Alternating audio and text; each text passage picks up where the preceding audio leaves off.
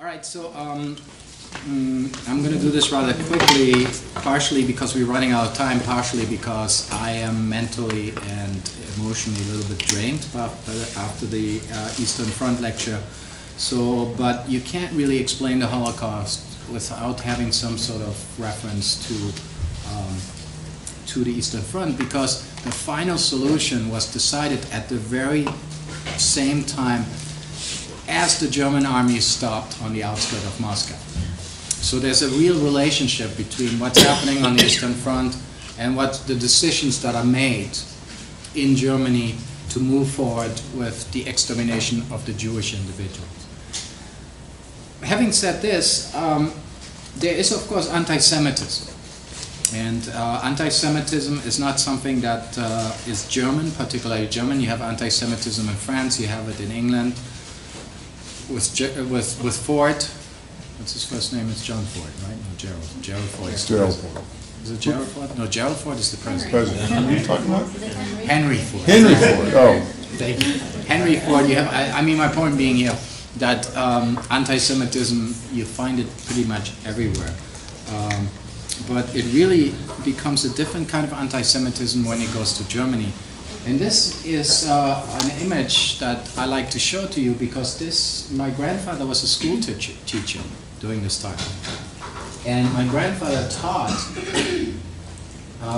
the science of race, as if there is such a thing. You know, the Nazis took that science was a reality, that it existed, and there was the science of race. And this is one of these things that just the cover of the school book, that if you were to be in Germany in the 1930s, this is what you would have studied. So people would have told you science is a reality. And this is how you see how it happens. I mean, on the most obvious level, this tries to explain, you know, how we always say blonde as Hitler and thin as Goering and tall as Goebbels, this sort of saying. This tries to explain why Germans don't always look alike. So they're trying to explain a certain racial variation, that you have darker individual, you have the typical Nordic type, of course, over here, tending towards Scandinavia. But that's one thing. But the interesting thing is that all of these individuals are located within the borders of Germany. And then you find a seventh individual right over here. That's the Jew. That is not part of Germany. That is already physically removed. I mean, this was before the Holocaust was decided. There was already the notion that you have to take these people out. And I always like to show this image also because it's not a fair depiction. All of these individuals who are depicted over here are probably in their 20s, maybe 30s. Well, this individual is probably in his 50s. From age alone, this is not a fair depiction. Of course, you have, you know, all the stereotypes that you can find about Jewish individuals, the shape of the nose, the thinning hair, that type of thing, right? So, again, much of what race is about, and Dr. Volkan will give you a much better account of this, is entirely made up. And since we have mentioned racism, I should definitely talk a little bit about this, because anti-Semitism is a type of racism, clearly. The most important thing, and I like to summarize it by race is dead. If you're a good scientist, if you're a good biologist, you will believe that there is no such thing as race. We have no evidence for this. We have evidence that we all came out of Africa at one point, 90,000, 100,000 years ago, and that we are very closely related, and that our superficial differences really does not account for genetic difference, okay, whether it's skin color, eye color, color of your hair. Really, there is no basis of this. Biologists, and there are a few fringes, there's about 1% that still adhere to racial categorizations, unfortunately, but 99% of biologists will tell you race is a construction. It's a cultural construction that we, as human beings, try to impose upon the world to make sense of it. That the Nazis tried to impose on their world, because it's then easily explainable. You have us and you have them. race and racism, unfortunately, race might be dead, but racism is very much alive, and it has a very, very long history. It goes back to European history, to be exact, to the 1400s. It basically takes its form in Spain, and in Spain, shortly after the process known as the Reconquista, the reconquest of the Spanish peninsula from the Islamic forces, you had to believe that good Spaniards had to have clean blood. They called it limpieza de sangre. In other words, the cleansing of the blood.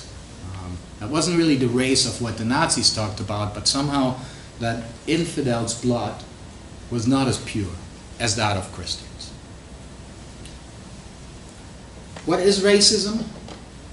The best definition actually comes from a scholar that works in my field, the Pacific. He has defined racism as the assumption that cultures have natures. You may stand there and say, huh? But that's a fantastic definition. Culture is something that changes, that adapts, that is flexible. When you think that cultures have natures, nature supposedly doesn't change. You're actually imposing something on the culture. You're imposing that people cannot change, that people are not flexible. And James Berlich has this fantastic definition. Racism is the assumption that cultures have natures, and that's fantastic. That you're saying Germans are this, Americans are that, French are this, Mexicans are that. You know, the sort of assumptions that are made, and they don't change. They stay the same. That what is American culture has been the same since 1776 to 2016. Or that German culture is the same. I mean, when you're looking at German culture in 1943, I've just argued this, it's a homicidal culture. It's a culture of individuals who are willing to go to every end, to win the war, to kill, no regards of others. Would I accept that as my culture? Yeah. But in 1943, that was very much a fact. When you are a racist, when you believe, when you have racist views, you will believe that genetics determine behavior, that birth is more important of how you were raised, that nature is more important than nature. And generally racism, when it raises its ugly head, and again, we've seen that in the campaign, and I'm not going to talk too much about that, but you have two beliefs of racism. There's soft racism and there's hard racism. The soft racism, you basically say, well, Germans are homicidal, but they're able to change. You know, if they're just put in the right environment, if they're put into the right context, they'll change. However, if you have hard racism, and that's of course when we get in the neighborhood of Nazi Germany, when you speak about hard genetic racism, then you believe that an individual who has certain defects will never change, cannot change, because it's programmed in their DNA. And you see soft and hard racism is of course categories that unfortunately will not die out, are still with us. As a matter of fact, I saw this, a colleague of ours does this. So it's very troubling, but it's still unfortunately with us. Excuse me. Move to anti-Semitism, which is a form of racism, of course. The difference, I mean, racism is the overarching concept, anti-Semitism is a subcategory of racism. Anti-Semitism went through many different changes before you actually arrive in Nazi Germany. The first type of anti-Semitism is religious, and this is the notion that supposedly Jewish individuals are at least partially responsible for killing Jesus. They had a choice, they were given a choice to set Jesus free. They did not. Thereby, they're complicit in the killing of Jesus. And to give you but one example, the Catholic Church did not change its tune on this until the 1960s. It is still part and parcel, although it has been lowered, of the Orthodox Church. That's why you have a lot of persecutions happening in the 19th century, religious persecutions happening in Russia against Jewish individuals. And the notion is that God's punishment for the Jews, that God came down and punished the Jews by sending them abroad the earth, by basically dispersing them, a process that we know generally as the diaspora or diaspora. It's Greek to mean to sow over. It's basically an agricultural metaphor, to basically disperse people in all directions of the winds. And if you ask yourself, well, who still believes this? It's interesting, there are newspapers in the 19th century, Mormon newspapers, that talk about a particular individual that has always been invoked in Christian mythology, the Wandering Jew. A newspaper printed in the 1870s talks about an individual arriving in what is today Utah, and this individual had a long beard, pantaloons, and basically as the Mormon individuals were asking this individual to stay and to have bread and to have wine and to have water, the individual said, "Nay, I cannot stay, for the crucified has commanded me to move on." This is the image of what's known as the Wandering Jew. The sort of notion that Jewish individuals cannot settle down, and that this inability of settle down is God's punishment for them killing Jesus. So religious anti-Semitism was, and as I mentioned it was alive and well in many ways into the 20th century. But the suggestion, of course, was that Jewish individuals could convert. And that was the first thing that the Spanish forced Jewish individuals to convert right after they threw the Moors out in 1492. Jewish individuals had the choice. You can convert or you leave. Many of them left. They went to what is the Ottoman Empire, Turkey today. But some of them stayed behind and converted. But then, of course, the Spanish didn't believe them, because they converted, but did they really convert? So they introduced the Spanish Inquisition to look into that matter. We know about the Spanish Inquisition, of course. As we move into the 19th century, we have a new sentiment emerging, really from the 18th century on. It's nationalism. And nationalism really brought up the big notion as, what is a German, what is a French, what is an American? And does somebody who is Jewish really find their way inside of this category called Germans, Americans, French, British, Chinese? Is it possible? So there were notions in the 19th century that Jewish individuals, since they lacked a homeland, could not develop true genius. Stupid notion if you ask me, because after all you have Einstein, you have all kinds of other highly intelligent individuals. But this was very popular in Europe. To give you but one example of somebody who thought like this, actually two examples. One was Friedrich Nietzsche, and the other one was Richard Wagner, who wrote all these horrible operas. And he truly believed that, you have to be truly German, you have to have roots of being German to develop the genius, to really bring out the genius. So if Jewish individuals would be just willing to assimilate within a nation, then they could solve that problem. It's known as the cultural assimilationist anti-Semitism. Again, it's anti-Semitism, but in many ways we're still in the realm of soft racism. Because the notion is there are solutions, and if you're willing to integrate in the German community, French community, American community, then the problem will be solved. Then, of course, as we move deeper into the 19th century, we move into the second half of the 19th century, then we move from soft racism to hard racism. That all emerges, of course, with genetics becoming more popular, with partially misunderstanding, misinterpretation of Charles Darwin's writing, The Origin of the Species. The sort of notion that Jewish individuals, even if they try to assimilate, even if they try to convert, there's something that is not about culture, but it's about deeper than that. It's about in your genetic program.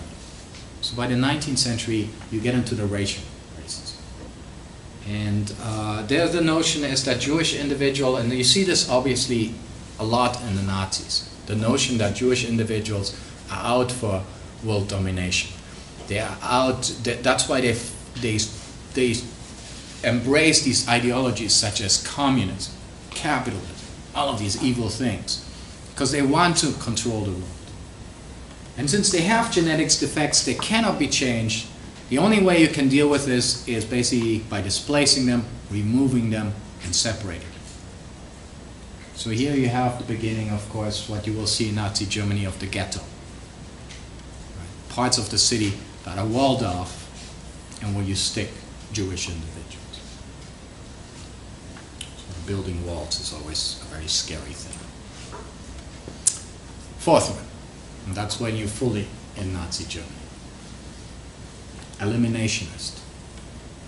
That's what Goldhagen says, Daniel Goldhagen, Hitler's willing executioner, says that the Germans, the racial anti-Semitism is one that is widespread. You see it, for instance, in a very important case that happens in the 1890s in France, where a Jewish officer, a French officer, is accused of stealing secrets and passing them on to the Germans, but he is accused solely because he's a Jew.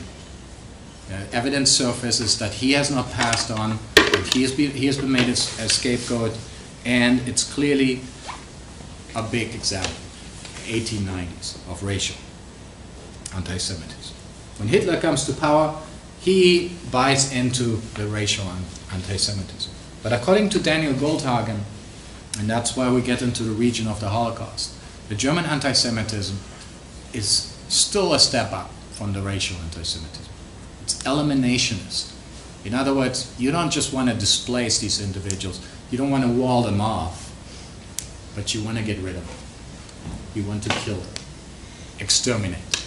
Because they're vermin, they supposedly undermine your community, the national community, and of course you see parts of that already here.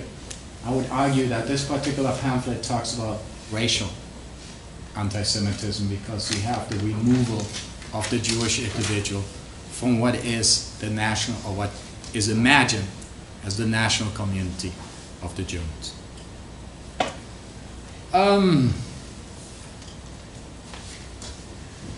When we talk about the Holocaust, I'm going to skip this.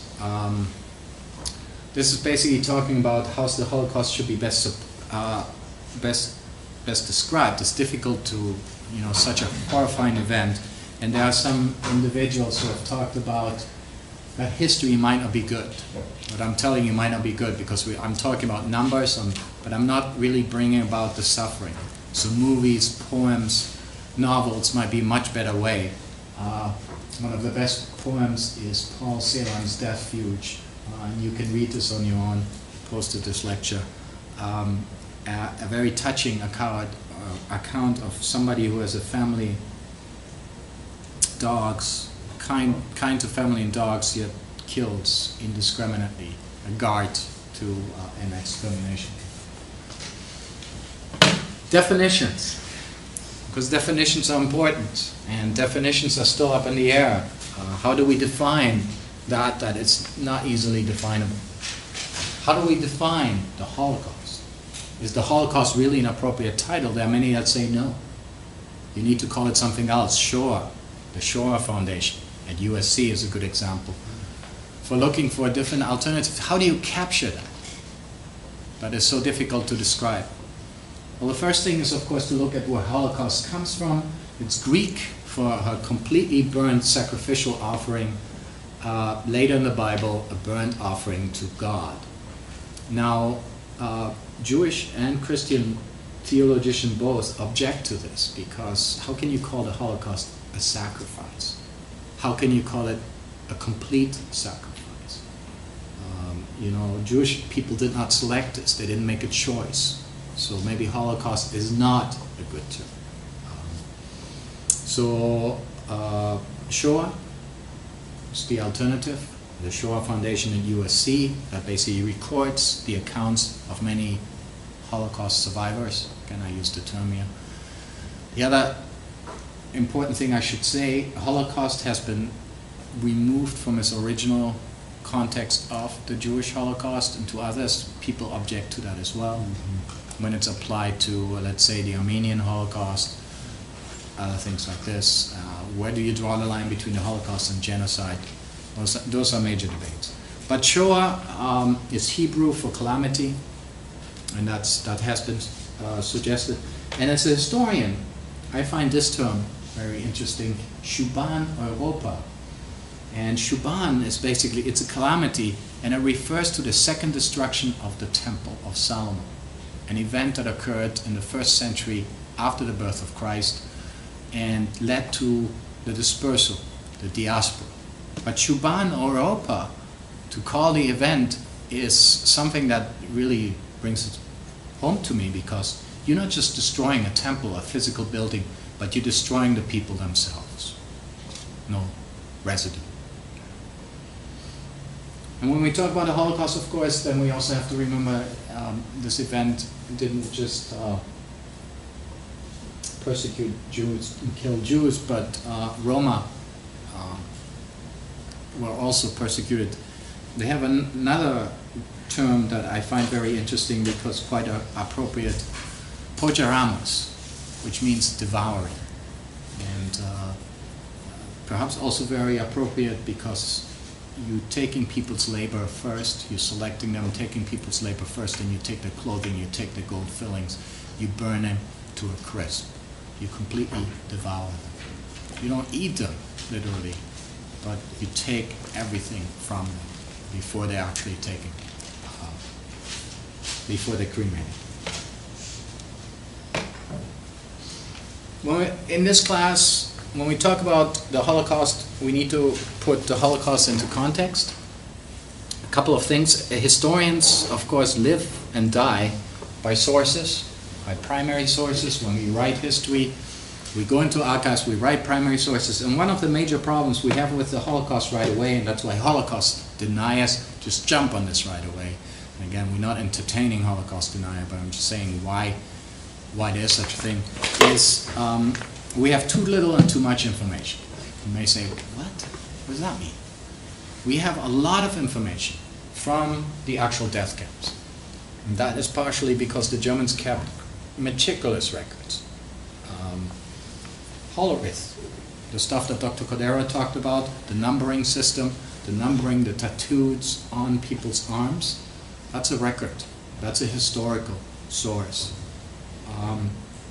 But on the other hand, when we move up into the Nazi leadership, and you see this a little bit in the movie Conspiracy that we will be screening on Tuesday, the Nazi leadership is very skillful in not signing any documents. So we don't have a smoking gun where Hitler actually orders the Holocaust, where Hitler says this needs to be done now.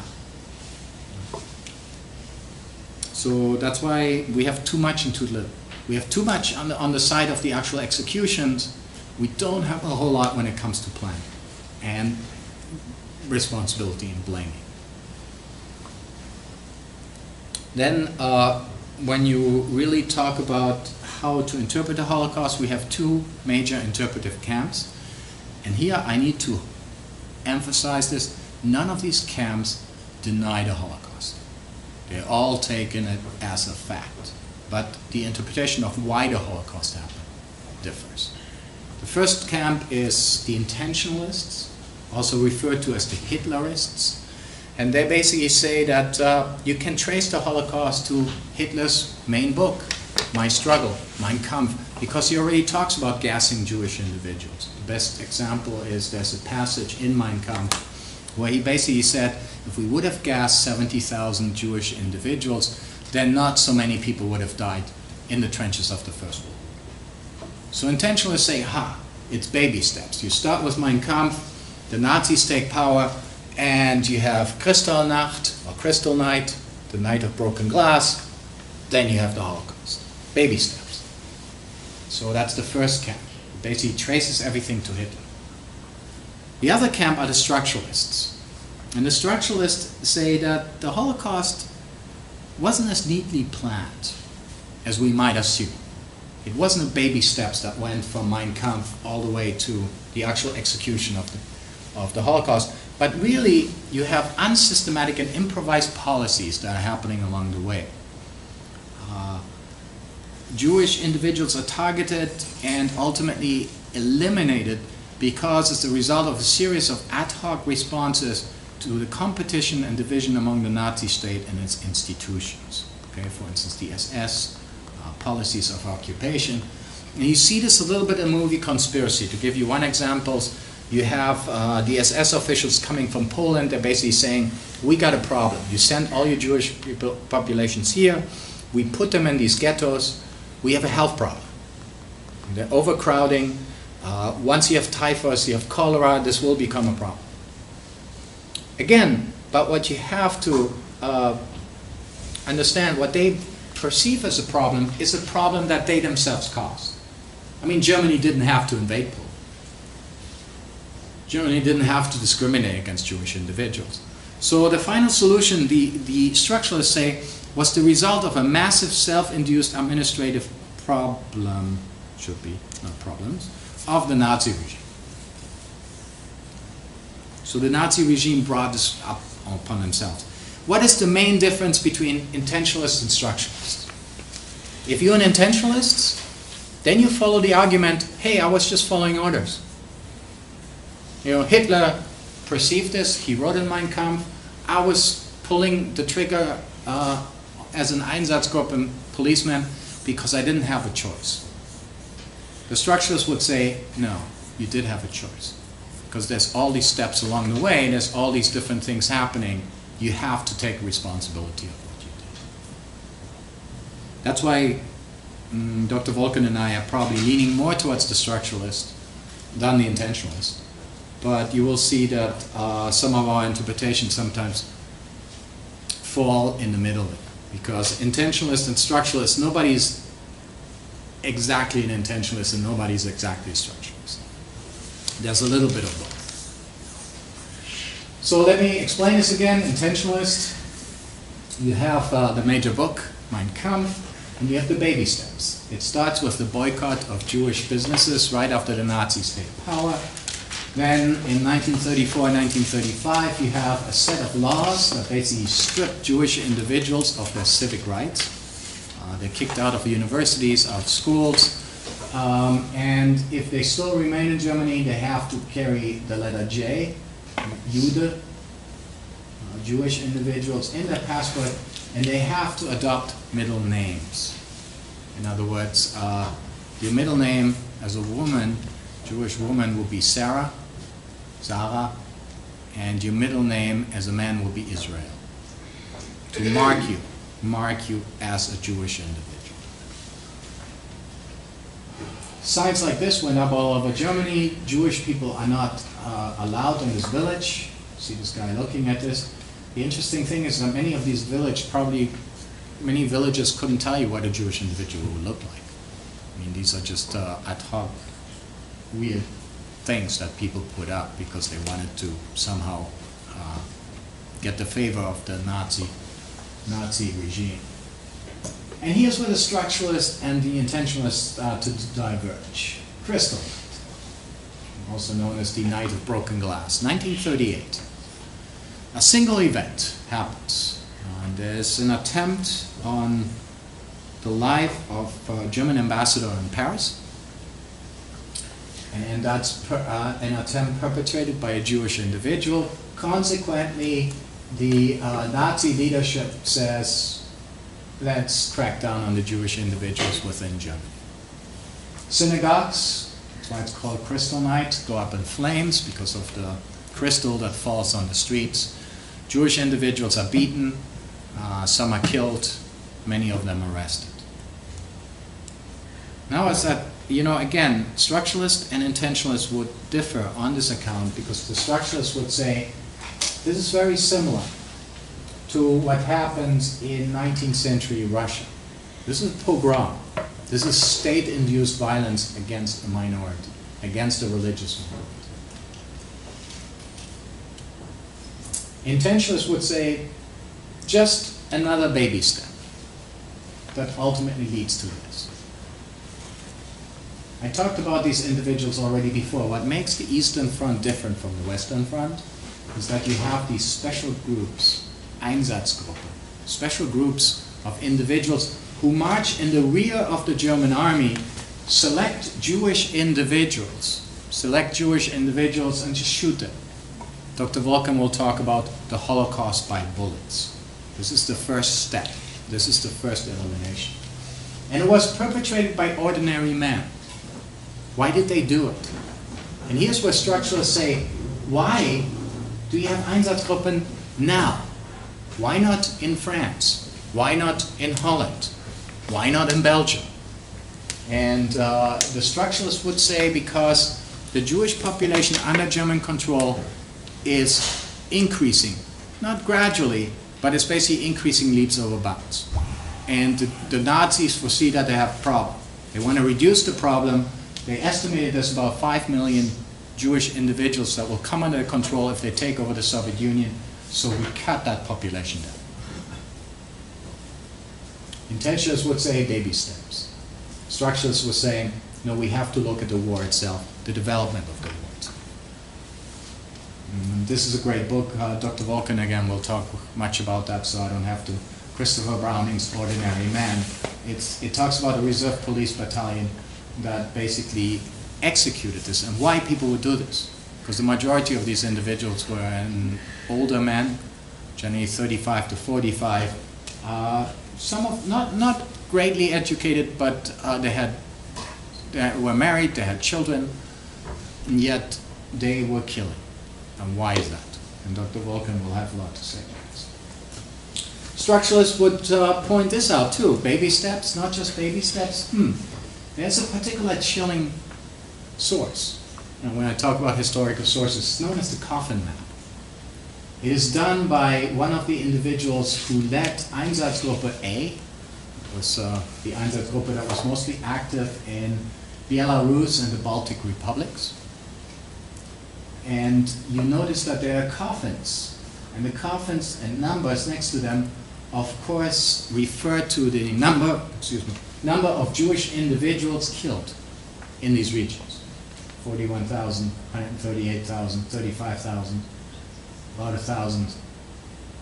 And then it reads here with an exclamation mark, Judenfrei, free of Jews. The individual who drafted this map was Franz Walter Stahlecker. He was proud of what he did. He wasn't just following orders. He wasn't just doing this because Hitler, he was proud. If you don't see some certain pride in this, that you're actually producing a document like this, extolling what you're doing, extolling genocide, extolling that you're killing thousands and hundreds of thousands of people. Fortunately, this guy, I don't know if it's fortunately, unfortunately, it just baffles me. He gets killed towards the end of the war. It would be nice to have this guy brought to trial and talk about his intention of why he produced this map. Structuralists would say, this makes sense. He's a careerist. He wants to advance, and he saw that by killing more and more Jewish individuals, that will be his path towards a very successful career in the SS. You will watch the movie Conspiracy on Tuesday. This movie is entirely about the last chapter of the Holocaust. The Einsatzgruppen is the Holocaust by bullets. They killed an estimated 1.5 million. 1.5 to 2, still debated. 1.5 to 2 million individuals, mostly in the Soviet Union, but also in Poland. When we go to the final solution, and it's interesting, the final solution is that the Nazis, the Nazi term for the Holocaust, they called it final solution because they have tried other solutions. Forced immigration. Before 1938, before 1939, many Jewish individuals were encouraged to leave Germany, or to leave the areas under German control. And but they didn't necessarily want to, because the Germans would confiscate all their property. They would ask outrageous fees for these people to leave the country. And then, when World War II started, the Germans occupied France. They had this quote-unquote, I'm saying quote-unquote here, brilliant solution of taking the entire Jewish population under their control to the island of Madagascar. I don't know if you know about Madagascar. It's an island off the coast of East Africa. It's also one of these nice movies, right? Madagascar with dancing animals. This is not a funny thing. This actually was a serious proposal that was circulated among Nazi leadership to take the entire Jewish population under their control to Madagascar. To cut a long story short, this failed because the British Navy, of course, controlled over the seas. It would have amounted to just a gigantic transport.